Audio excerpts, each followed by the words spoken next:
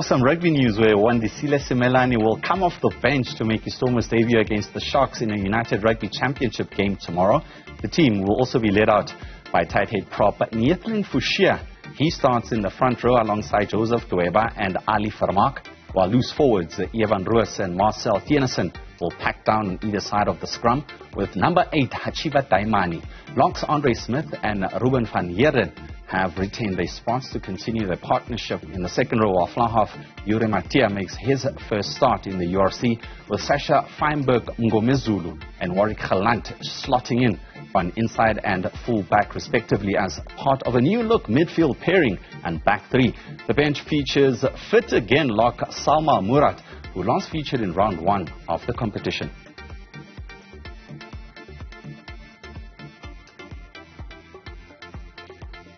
Now joining us live from Durban ahead of that much anticipated coastal derby is Rugby Magazine writer Dylan Jack. Dylan, thanks for joining us this evening. How did the captain's run look if you did go out to watch the boys get their last head out? Good evening. Thanks for having me on again. Both teams looking very relaxed. I did indeed go over to Kings Park and watch the captain's runs, and both teams looking very relaxed for this one. Both a mixture of excitement and sort of assuredness from both teams.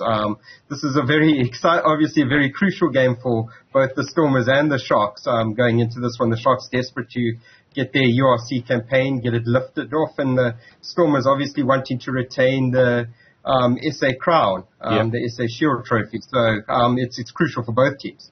I think the name that got South African tongues wagging is the fact that Wandisile Simelane is on the bench. His big move from the Bulls. How's the Wandisile Simelane fever, so to speak? Yeah, the Stormers are really, really excited about him. I mean, Dweba mentioned him earlier, spoke about him earlier this week. John Dobson, the Stormers coach, was really, really happy with what he saw from Simelane during the mid-season break. The Stormers have been playing friendlies against the university teams during the mid-season, that 3-week break, and I think he scored a hat-trick in one of the games. So he's looking really, really good, looking really fired up, and it's going to be exciting to see what he does in a new environment. Obviously, the Bulls move didn't quite work out for him, but it's a new team, a new environment for him, so there's plenty to be excited about. Do you see the Stormers running it with the likes of Feinberg and Ngomezulu there in the back line and Hacjivah pulling the strings? Yeah, I mean, it's especially that 10, 12, 13 combination, a very youthful combination, but again, a very exciting one with Marcel, who looked very, very good when he was playing in the Champions Cup opening round against Leicester Tigers. You've got Sasha Feinberg and Ngomezulu at 12, and he's got all the skill in the world. He can kick very well, got a very good anticipation of space, very good vision, and then you've got another great youngster coming through in Suleiman Hartzenberg at 13. Very big test for him going up against Lukhanyo who's obviously Bok 13, so that's going to be a huge opportunity as well for Suleiman to show what he can do. And then they've got all the experience around them in Ben Loader on the wing, Hacjivah at fullback, Paul de Vet at scrum half. So it's an interesting looking Stormers backline. As much as the Stormers have been quite entertaining in terms of throwing the ball around, people don't really see what kind of work that their forwards do up front. Do you reckon that their forwards do have the firepower to tame the Sharks in the Shark tank? Yeah, absolutely. I mean, it's a very settled, especially front five, when you look at the likes of Vermaak, Joseph Dweba, Neethling Fouche, Andre Smith and Ruben van Heerden. Those five in particular have been playing together for a while now, and then you've also got returning Springbok and Roos coming back to bolster that back row. So I think they have more than enough firepower. You've got Hacjivah Dayimani, who's been in the form of his career this season, who's added to his game this season by showing that he can do it in the trenches. He's not just sort of a flashy player who likes to play on the wing. He can get involved in the nitty-gritty. And then you've also got a Marcel Theunissen there, who's always been a dependable performer for the Stormers. So very, very good and settled Stormers pack. The Sharks will be without Eben Etzebeth, but they welcome Bongi Mbonambi back. Do you think the Sharks, in terms of their signings, have done justice to the union? I mean, they haven't really been firing, especially if we look at the catalogue of names that they have. Yeah, it's been a struggle for them. It's good to see Sia Masuku on the bench, the fly half that they signed from the Cheetahs. Hasn't got his opportunity yet, but will be getting his opportunity to make his Sharks debut this weekend. So great to see him. Big opportunity for him to show what he can do.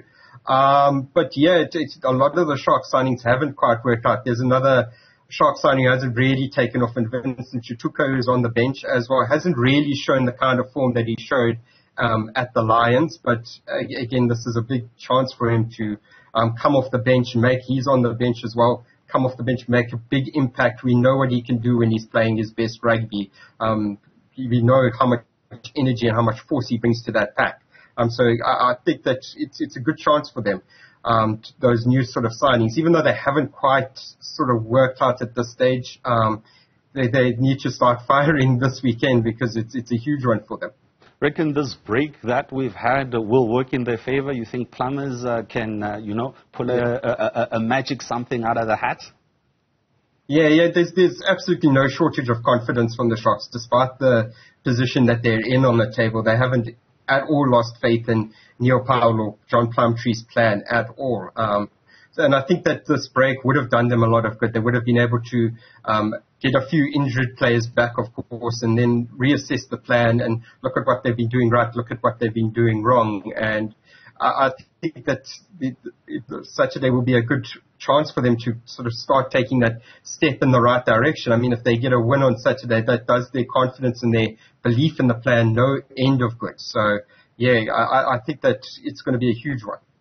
You reckon we should be a bit more patient with the coaching unit, Plumbers and, Joey Mongalo, who's still a young coach himself. You reckon it will take a bit of time to get things going and gelling? Yeah, these things always tend to take a lot. Change very quickly in rugby. I mean, last season, and this season, they're struggling. Then the Sharks obviously had their struggles have had their struggles at the first half of the season. They didn't have their Springboks for a lot of it, and they sort of had to do with a very, very young pack and sort of cope with that. But I think that with time, Powell and Plumtree's plan can eventually come to fruition. I mean, you do need to sometimes allow a bad performance to happen so then the coaches can sort of learn what's going wrong, what's going right.